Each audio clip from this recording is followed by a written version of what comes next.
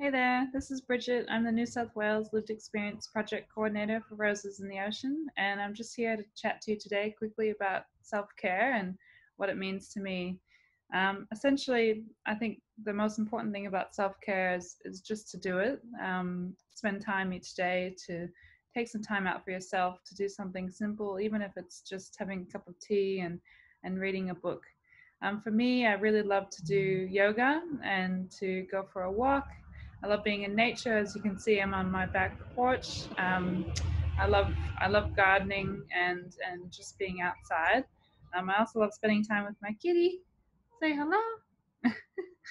And cooking as well. I really love cooking every day. I kind of use that as an opportunity to be creative and to keep myself fed and just have a little bit of time out for myself to do something nice for myself.